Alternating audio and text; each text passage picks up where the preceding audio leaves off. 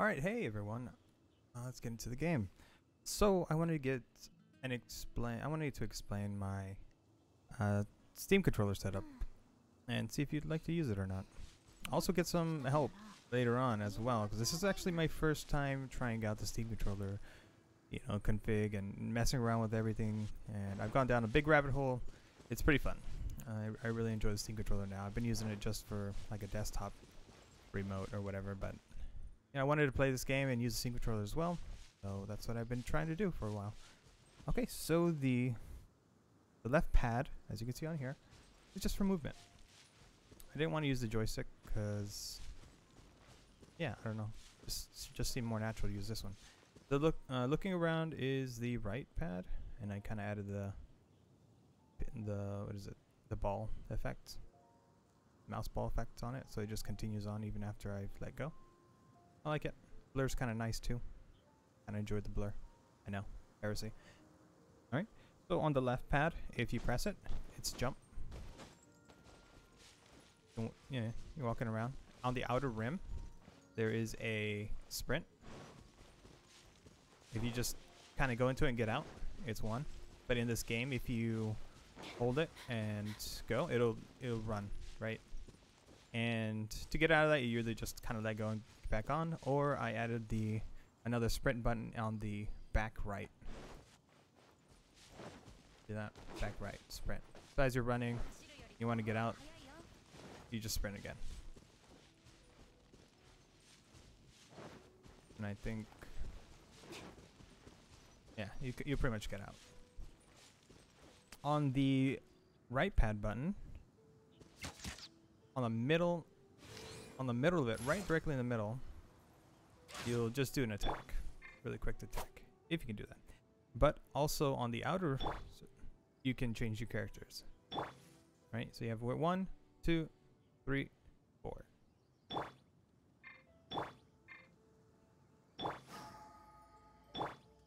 All right. Let's go to the triggers. So on the left trigger, if you soft press it, I'm doing right there, you can kind of see it's going back and forth. It's already activated. You can also have gyroscope. Now I added gyroscope because I like to do this. Right? Kind of nice to do. Then you go.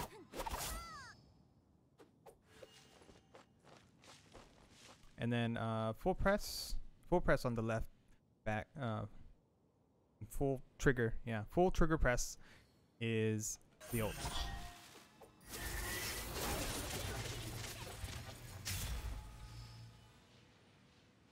You still got your E. You just need to not do the full press. That's just a muscle memory thing. I might change that later, but like if it gives me too many issues, I'll change the ult. But I like to have the spells or whatever kind of close together. That's my personal preference. What is it? If you hold the left pad button, I think it's a pad, right? The one you can see it on there on the image. It'll bring up the mouse, and you can kind of select the buttons if you need to do that really quick. So like I have a little message right here.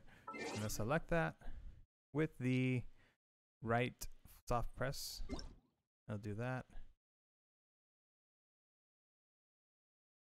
Oh, it's in events. Boom. And kind of navigate like that. Just give an example. You can also full press it. It's the same thing. Escape is the left button next to the Steam. You do that. Or you can also hit escape on the joystick up. If you're feeling like the button's too small. I feel like it's a little too small. I also have the rubber cover on the controller. So that's why it feels like a very small button and it's hard to get to. To the other side, let's go to the archer. So for the archer, I wanted to do a soft pull pretty much all the way. You can kind of see that the soft pull is pretty much all the way, but it has gyro also. So I wanted to be able to do a full press, go back on the soft pull, and quickly get back into the aim, right?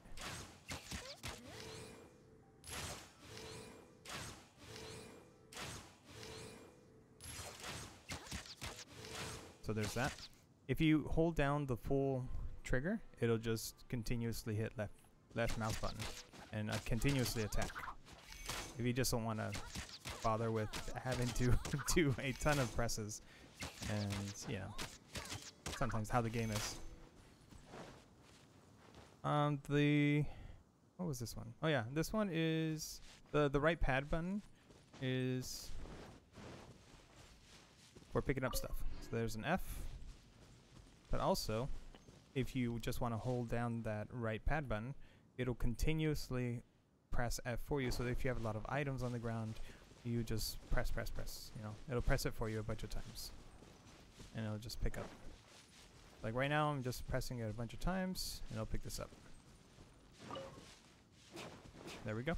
There's those buttons. There's nothing on these buttons right here.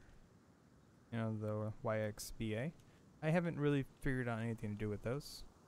I don't think I went over these. The back buttons, the left back button is jump, and the back right button is a dash. I went through the dash. Oh, the menu. So if you do the joystick down, it'll bring up a menu. But I haven't figured out how to actually pick that menu, like with the mouse. So I just made my own. And so here they are. And I also made my own icons because I can't find them online. These are the only icons I've made so far. I didn't make this one though. So I made the wish, the handbook, inventory, character, map, quest, and events. And you can't, for some reason I can't figure out how to press the button and have it selected, right? That would be the optimal way of doing it. And it'll just go into it.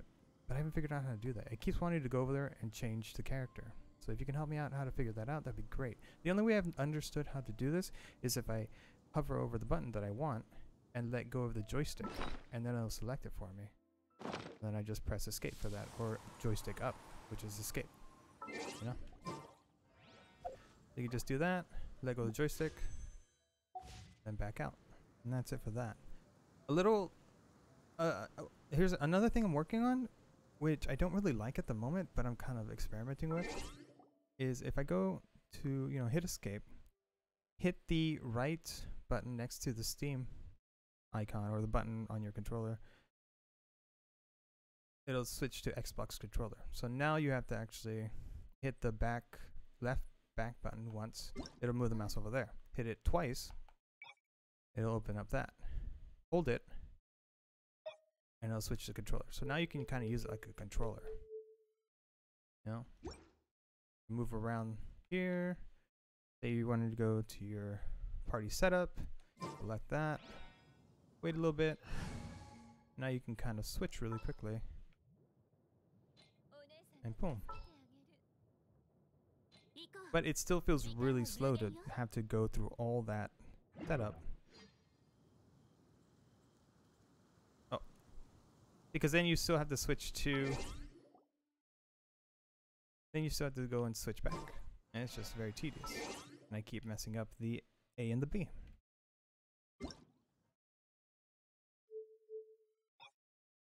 And it's easier to switch on there because, you know, it's just Xbox controller. Now you can't do anything here. You can't move. You can see I'm trying to move, and I'm out of the. I'm using the keyboard, whatever.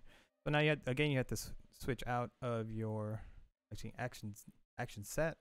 Now you're back to your game default, and you're all set to go. I believe those are all the commands. Let's go check out the actual theme configuration. So there's the game defaults. You're basically, you know, you're in the game. You got the Q, the button that says, hey, go to this action later when you're doing the soft press. So that means you're doing these right here, which is, it's now an E, but also gyroscope. Don't know why I have joystick mouse there. Maybe I was messing around with it earlier. I think that's just a mistake from earlier. Alright, we went through this is a mouse while in game, so you can hold it down. So a regular press is the cursor, and then the double press is a walk. Yeah, so you can just use it like a normal button, hold it down. It's it's the mouse. So you can pick the icons. This is jump. Oh, it's also elemental sight. I forgot about that. But if you probably don't use this a lot, but I just wanted to add it. It'll be the elemental sight. You just gotta press and hold the back left button. It's a long hold, but you can change that if you'd like. I figure if you're gonna use that anyways, you're gonna have some time, right? Escape key on that one. Movement and jump. This one's for the menu circle. This escape up and down is for the action layer. The menu circle, that's what I'm calling it. So right now it'll just hit tab. It'll hit tab like a normal button, but then when you release it, it'll remove the action layer. So you're back to your normal configuration.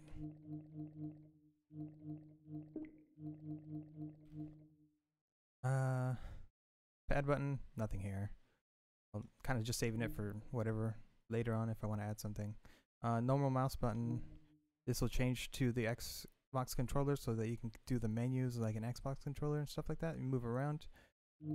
It does have all the other controls and stuff, right? So if you did kind of want to just play it like an Xbox controller, switch it in the settings, and then you're pretty much good to go.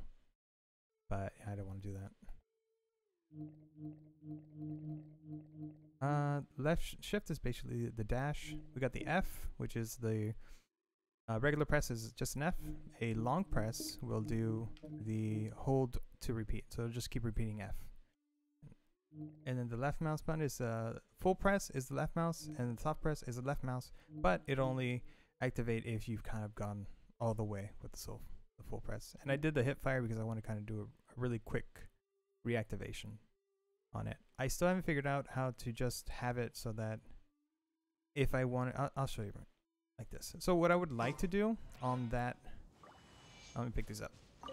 Pick up. Okay.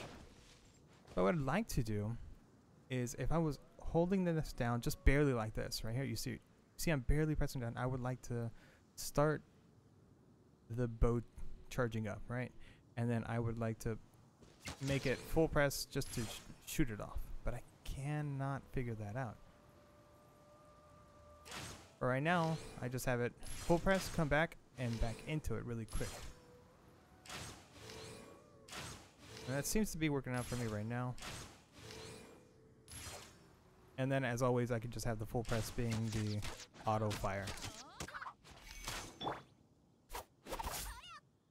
Yeah, so if I hold full press it, she'll do a full charge.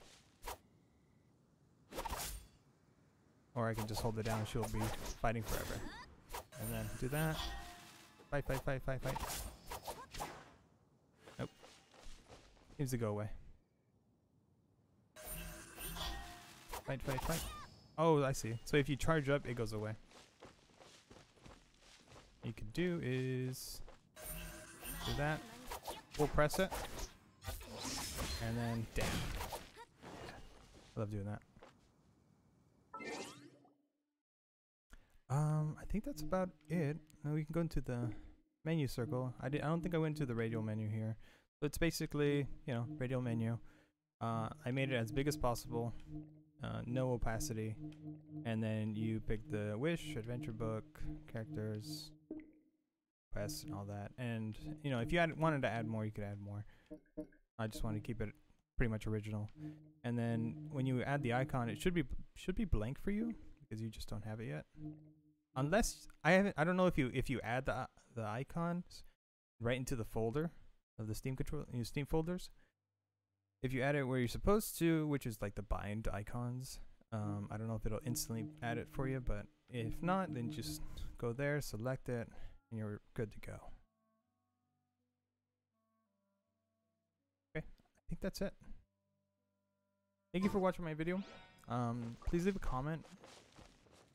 Not for any kind of like YouTube reasons, but just let me know that what your thoughts are on this. And if you have any recommendations on things to change that you've seen that help you out with the Steam controller, let me know. I've been trying to, check out the other ones. Oh, I'm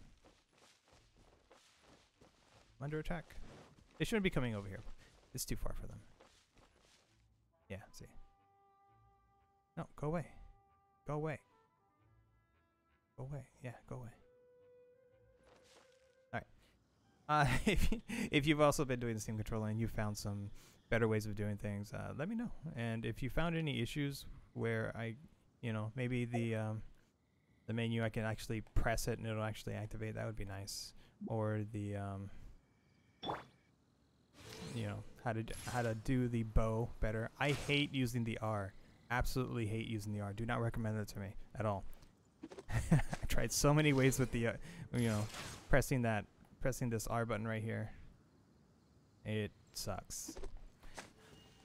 Tons. Because if you're pressing the R and you get hit or you dash or something, it keeps you in that, the charging up state. I don't like that.